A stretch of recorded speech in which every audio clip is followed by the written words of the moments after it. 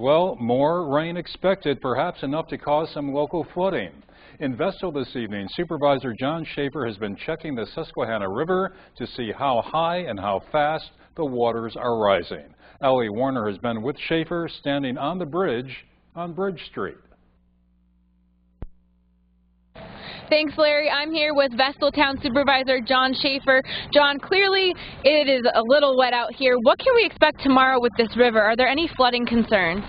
There's always flooding concerns when it rains in Vestal anymore, and in the area. We've been hit the last 2 out of 3 storms, and I get nervous and I come out and check things. Just part of the job. And what level should we be concerned that this river would flood tomorrow? Well, when they start coming close to 18 feet, I get super nervous. Right now it's down pretty good. There's a lot of ice on the water. Hopefully we don't get any damming up of the ice where it would back it up and cause some problems here in the town.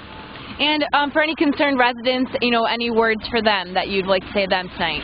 Stay dry. Hopefully we got everything under control. We've got a lot of experience in this now, and hopefully we don't have to put that experience to use. And I'm praying for snow and cold weather again. All right, thanks. Let's check in with Mick.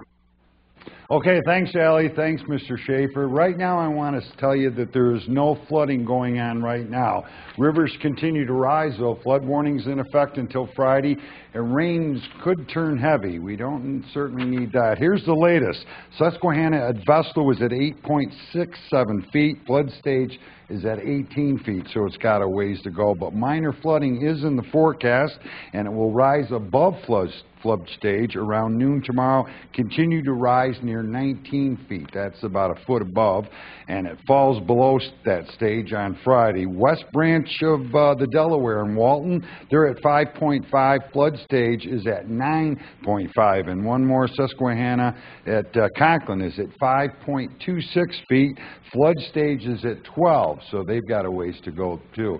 And we'll keep you posted on these updates. Okay, Larry. Okay, thanks, Mick. And the rainy weather is complicating repair work at one of the recent water main breaks in the area.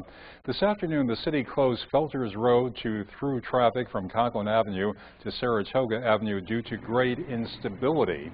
Crews repaired a water main break on that site earlier this week, but the area around the repair has gotten spongy due to the warm weather and the rain. A new repair is expected to take most of the day tomorrow to complete.